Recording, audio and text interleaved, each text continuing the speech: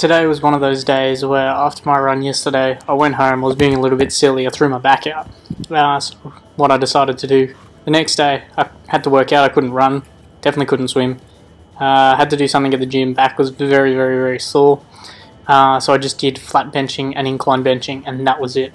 So essentially all I did here was, oh god, I put 40 kilos on the bar and I did like 3 sets of 20 reps.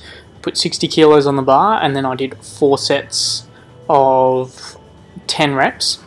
And then I went to the incline bench and I put 40 kilos on the bar and I did 4 sets of 15 reps. And then I put 60 kilos on the bar and I did 4 sets of 8 reps. And that was essentially the workout. It was just a flat bench workout.